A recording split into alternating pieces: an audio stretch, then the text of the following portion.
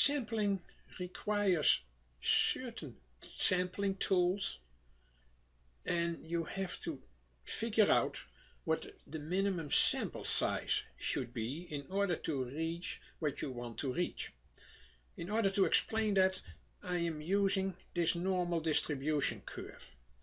Say the mean value in your population is this one. But when you take a sample from that population, you may end up with a value here, or a value there, or even a value here. Those in the tail areas are very unusual. You have a 95% chance that they will be in the yellow area. So what we usually say, we have a 95% confidence that the value in a sample will be between this value and that value, and we have a 5% confidence that they will be significantly different from that value. So this is called the margin, this distance. How far away from the mean do I want to be to capture 95% of the cases and say everything outside that range is probably significantly different from what I had in the population because of a certain treatment or whatever. So on the horizontal axis here are not specific measurement units, these are standard errors. But thanks to the standard error we can calculate where these margins are. So now we are going to use that information in order to calculate what the minimum sampling size should be if you want to reach a certain margin. And this is the formula you use in order to calculate that minimum sample size. It depends on the margin divided by the mean and the standard deviation divided by the mean. So here I put the margin ratio versus the mean, the ratio margin mean. So if the margin gets larger compared to the mean, then you will see that the number of cases gets smaller and smaller to the right. Of course, because when you accept a larger margin, then I can work with smaller samples. The standard deviation ratio versus the mean is plotted here. So if the standard deviation increases in relationship to the mean, I need more and more cases in my sample. So to make it more specific, I have in certain measurement units, I don't care what, that can be nanograms, kilograms, Celsius, Fahrenheit, whatever. Standard deviation in the population or in the comparison sample is 0.32, the mean is 4.15, and I accept a margin of 0.11. Again, if you make that margin wider, you can use smaller samples. If you make that margin very tight, that means you have a very strict verdict on when you want to go into the significance range, then that margin will increase and your sample size has to increase. We use a z or a t value of 1.96. That is the standard error range for a 95% confidence, which is the most common one.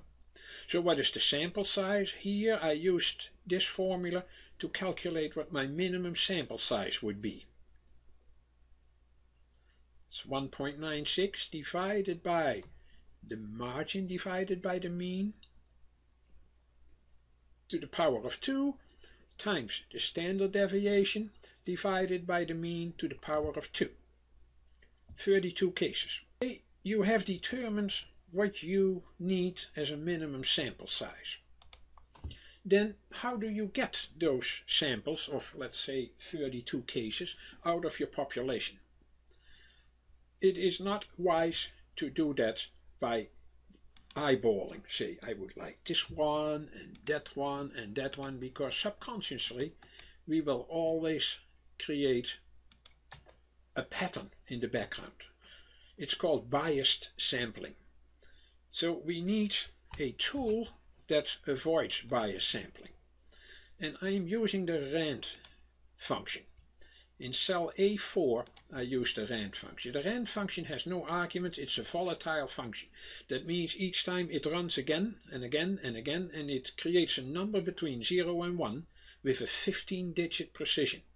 So that means that if you have hundreds of cases, chances are very low that you have the same number for 2 different cases. Okay. So each time I press F9 now, it will recalculate those numbers, random numbers.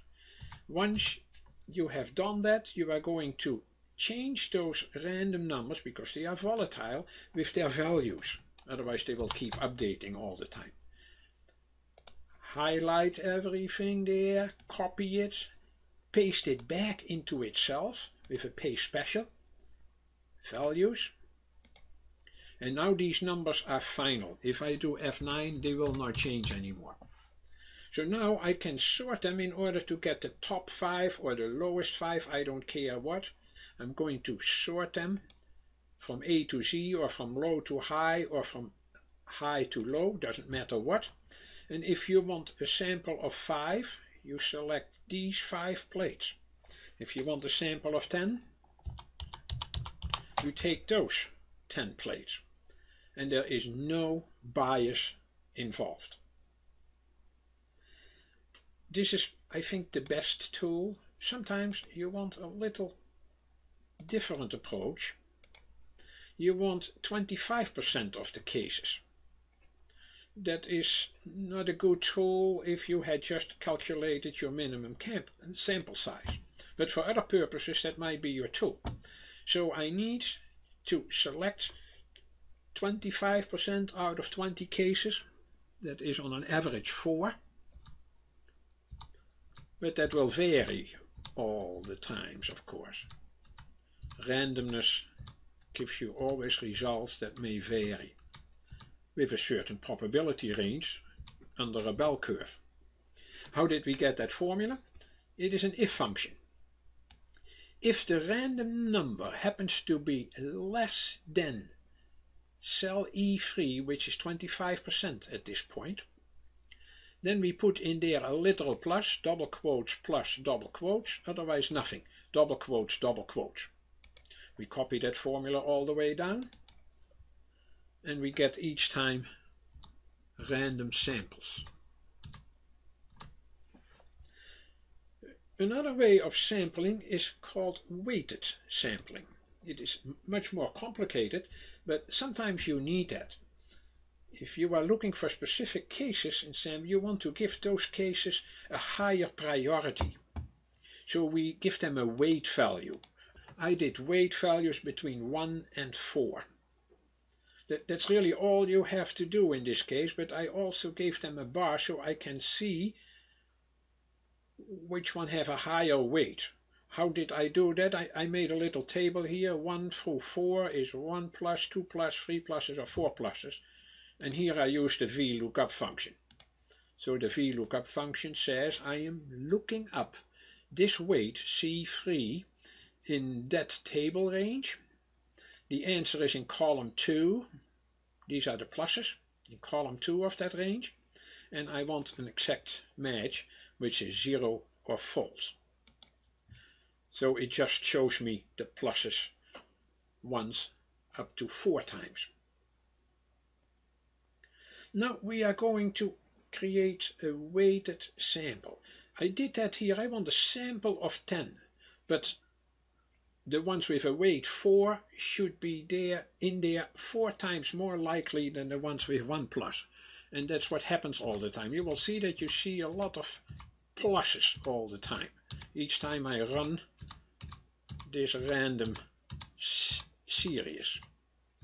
How did I do that?